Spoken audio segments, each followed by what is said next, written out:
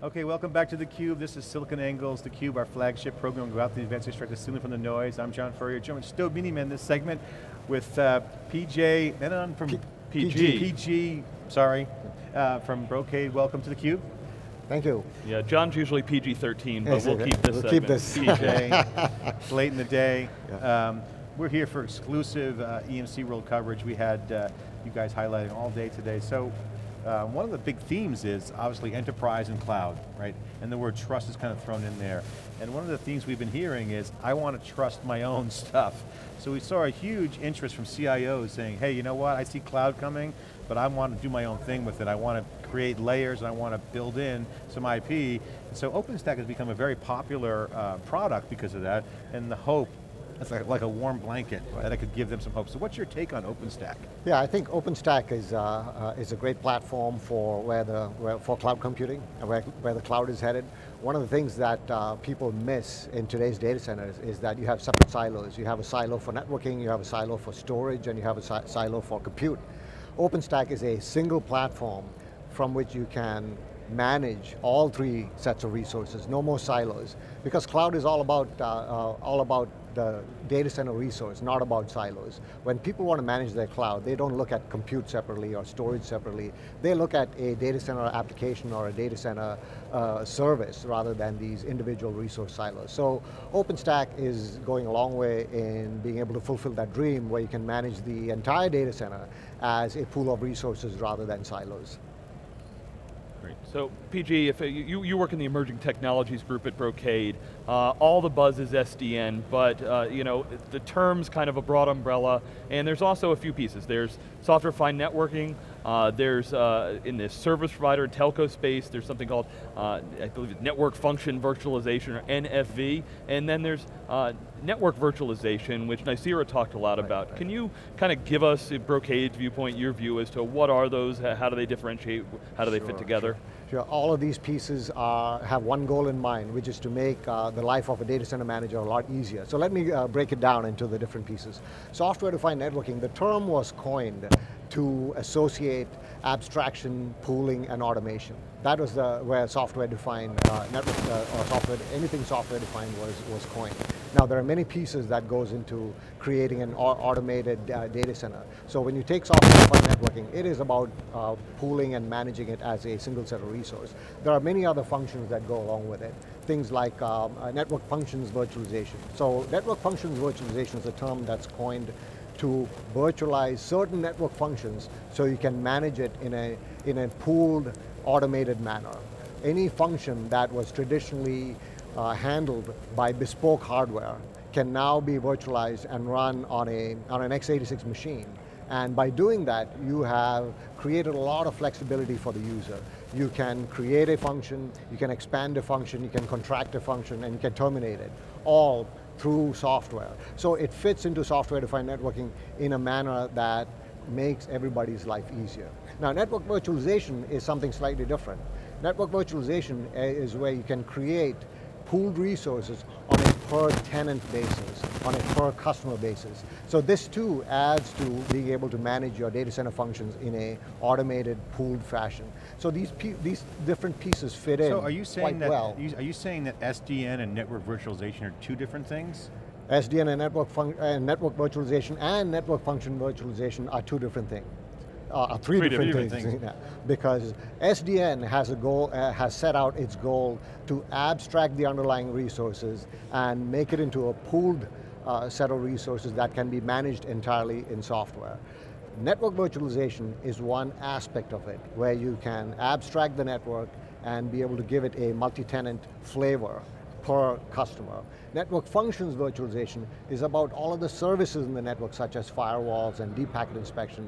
That too can be abstracted and managed by software.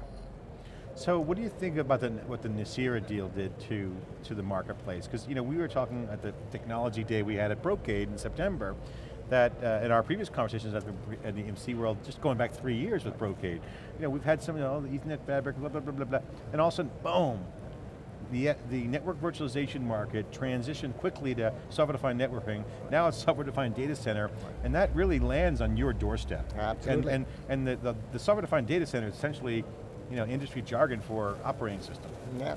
So what's your take on all that? Yeah, if you the take is, I think the best way is to give you an analogy about server virtualization. When you look at VMs, virtual machines, they don't run on thin air. There has to be an x86 machine to run a VM or a set of VMs. So similarly, when you have network virtualization or network functions virtualization, there has to be an underlying hardware on which all of these functions have to run on. And that's where our Ethernet fabric comes in. We want to provide the foundation on which you can ride all the software-defined functions. And that is really where the Ethernet fabric comes in. It is the de facto underlay, if you will, for all the overlay technologies. So PG, one of the places where the analogy falls down between kind of server virtualization and network virtualization is server virtualization at the beginning was really easy. I'm going to put in that hypervisor layer and it's just going to allow me to consolidate a bunch of hardware, get rid of a bunch of things. So there was a real easy business case. Talk us through a little bit what's going through SDN, because I don't get rid of any ports. I maybe, hopefully simplify some of my environments and can automate it, but it's a little bit harder story, and one of the things about networking is it's a complicated thing. Exactly. I mean, we haven't thrown out usually a lot of acronyms in this space, and overlays, and so many different pieces. Yeah, I think you hit the nail on the head. Networking has been overly complicated over the years. Server virtualization made it easy for people to manage servers, and software-defined networking, network functions virtualization, and overlay network virtualizations, these are all steps in the direction where we can make networks far easier and similar to server virtualization. So when you look at what goes on with server virtualization, you don't have to run a routing protocol anymore, or you don't have to run any protocol, as a matter of fact, to manage virtual machines. You can programmatically create virtual machines, expand them, contract them, and terminate them. In a similar manner, what software-defined networking is hoping to achieve is to create that abstraction, very much like a hypervisor layer, create a set of abstractions for the networking layer, and be able to manipulate it directly without having to run routing protocols or any of the other complex structures that has given networking the term that, hey, in order to manage a network, you got to find that guy with that ponytail. The whole idea is to be able to manage networking in a much simpler way. So let's drill in a little bit about on that simplicity. So Brocade's involved in SDN, you've got the Viata acquisition, you're involved in OpenStack, Open Daylight, some of these open initiatives, where does Brocade add their differentiation, and how is Brocade looking to really simplify that data center network going forward? Yeah, Brocade's focus is the infrastructure. The infrastructure has to be there for any of the software-defined virtual stuff to run on. And so we are focusing on creating that basic infrastructure that is there. When you look at our Ethernet fabric, it's self-forming, self-healing, and isotropic. By isotropic, I mean no matter where you are, it feels the same. And that's absolutely necessary for software-defined networking. No matter where you are, it should feel the same. You should be able to add virtual resources on top, expand them, contract them, and take them away. The second thing that we want to do, all the customers that we talk to, they want us to provide that end-to-end solution. They want us to be able to shepherd them through the gates of software-defined networking. So you will see us talk about the infrastructure, you will see us talk about network functions virtualization, such as Viata. You will also see us talk about controllers and applications, because these are the different pieces that together form a complete solution for software-defined networking. So NFV, where are we with that standard and the products? And you said Viata fits into that. Can a customer go buy this solution today, or what's the roadmap for this? The customer can absolutely buy a Viata-based software router today. Okay, but how does that fit with NFV? Yeah, so when you look at a customer and he's looking at a bunch of network functions, a virtual router is one of those functions. So where it fits in is very simple. Today, if you go to a cloud provider and ask for 30 VMs, the cloud provider will give you 30 VMs, but you'll have to put them all in the same VLAN. There is no routing. If you put a Viata, now the customer can take his 30 VMs and put 15 on one subnet and 15 on another subnet, and suddenly he's got a layer 3 network, all in the cloud based on software. He doesn't have to call anyone, he doesn't have to set up VLANs. So it's basically on-demand networking. Absolutely, it's the on-demand data center vision that Jason Nolet and our CEO, Lloyd Carney, have been talking about. So obviously, we're doing a Brocade spotlight here at the EMC World. very relevant technology given your relationship with EMC, but we had someone from Cisco run up to theCUBE, almost crashed into theCUBE saying, oh, Cisco has all better. So how do you compare versus the competition? I mean, when Cisco had a chance to come on theCUBE, we're booked, and we'd love to have them if we can make some room on it, but to give them a chance, and just, I'll say for Cisco, what do you say to those guys and the competition?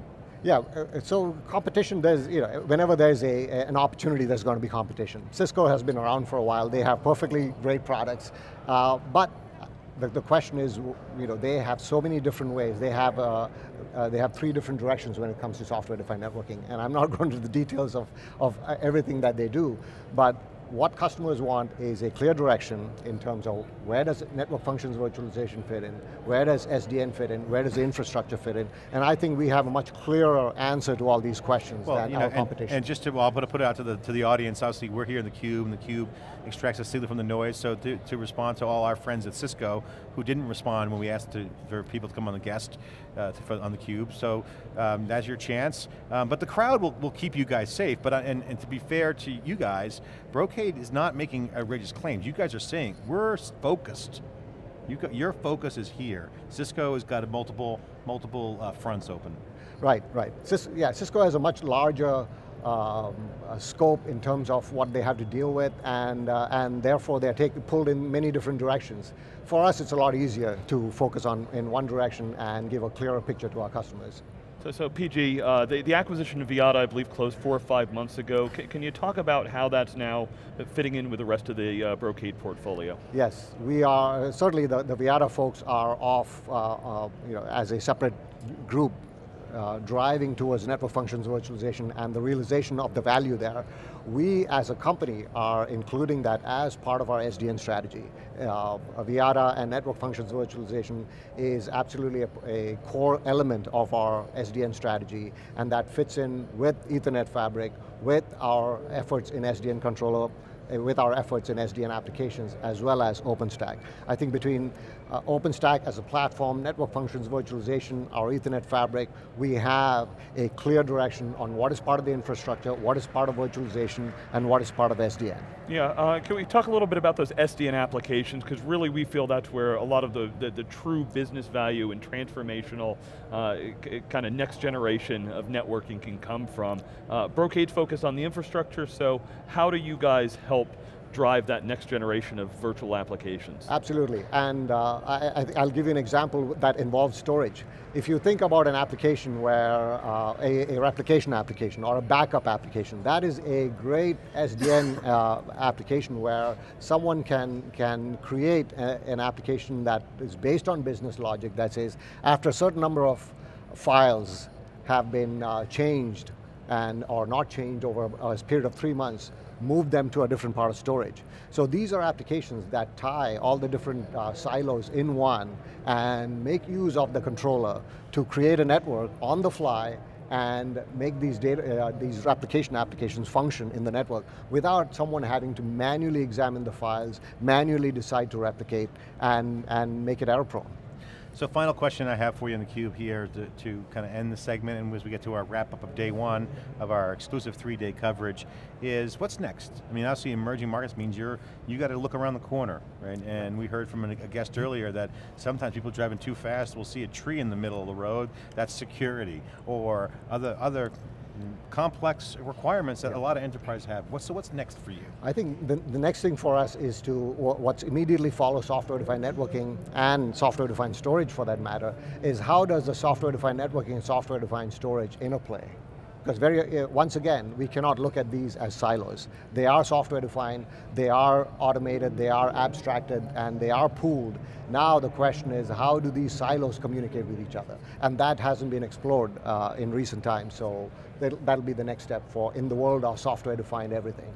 Yeah, so that was John's last question. I have one more for you too. Okay. If we look at some of these kind of real advancements in SDN and NFV, they're starting in the service provider market, but that's really usually somewhere 20–30% of the overall market. Where do you see this technology moving into the enterprise, or will the enterprise just move to the cloud to be able to adopt those type of technologies? I think there'll be a little bit of both.